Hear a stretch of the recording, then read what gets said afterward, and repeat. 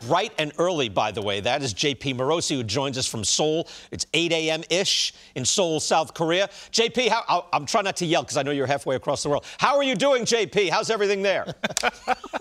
Annyeonghaseyo, BK. I love greeting you guys here this morning, as you mentioned, in Seoul, South Korea. Evening, of course, your time having a great trip so far. Everything pointing towards now the Wednesday and Thursday regular season games that count. They're coming up here at the Gochok Skydome. Excellent. Let's talk a little Dodgers baseball now.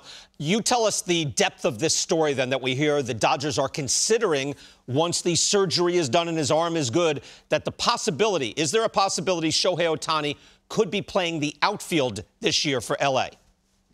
Well, this made news yesterday here in Seoul as Dave Roberts was answering questions about Shohei and somewhat casually acknowledged that once the Dodgers return to North America, that Ohtani is going to begin his throwing program. And that certainly got a lot of attention because all things Shohei generate news. And so in this case, now we know that he's going to begin his throwing program. And Dave did say that depending on how things go with that throwing program, that later on in the year, it could become an option for him to play in the field. Now, he does have some limited experience as an outfielder while playing in Japan, so that is a part of his toolkit, so to speak. The focus, obviously, for the Dodgers is twofold. Have him be your DH and then make sure that he can pitch in 2025. Dave Roberts made clear that he is not a candidate to pitch this year. That's a pretty important point to emphasize and underscore here. There has been some reported thought that perhaps he could face hitters as part of his throwing progression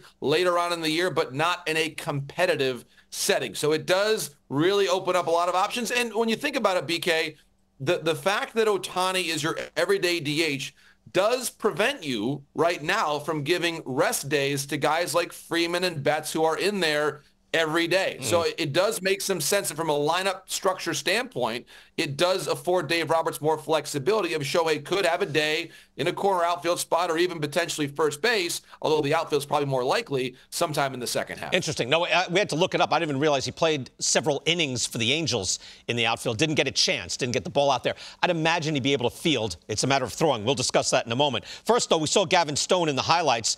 I think it's interesting that we're going to hear a lot about young pitchers, even though this is a behemoth, right? This is the ultimate super team in the Dodgers. They will be relying on some young pitchers. What's Stone's role in all of this?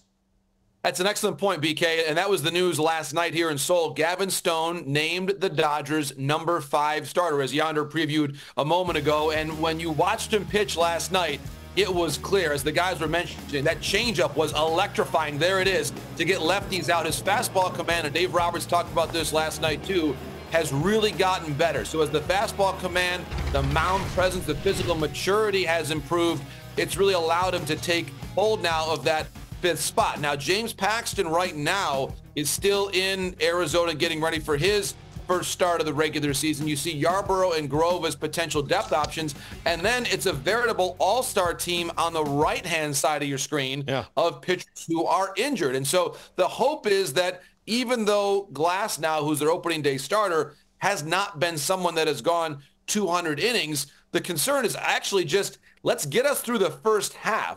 Because in the second half, you expect to have more contributions from the likes of Kershaw and certainly Walker Buehler by the time the middle of the season rolls around. There was also some news on the San Diego side of things yesterday as Dylan Cease makes his Padres debut wearing number 84, and he does it in Seoul, South Korea. I thought his stuff was very good. He did give up a solo homer, but I was very impressed by Cease. As Mike Schultz said afterward, I just got a lot smarter now having Dylan Cease on my ball club. And you think about the Padres, and for as much as their offseason was scrutinized with the Soto trade and losing Josh Hader, their top 3, Darvish, who starts opening day, Musgrove, and now Cease, with a good group of young starters, including some they obtained from the Yankees in the Soto trade. So I really believe, BK, the Padres are an underrated contender entering 2024. Yeah, there's more wins to go around in the National League, actually, right? So the possibility of looking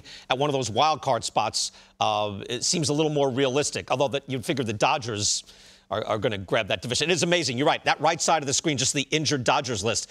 It reminds me of like the Premier League teams when they go on some billion-dollar binge and they buy 2 clubs. We're talking soccer, but you know what I'm talking about. Right. So, hey, we have 2 all-star teams. We hope they're good. Last thing, I would imagine, speaking of the Padres, that Ha-Seong Kim is an immense superstar in Korea. Is that the case? He really is. The response for Ha-Seong Kim here in Seoul has been extraordinary. And BK, you cannot write a script like the one that Ha-Seong Kim delivered yesterday. He is playing at the Gochok Skydome. That's the place where he played for the Kiwoom Heroes. That's his old home ballpark.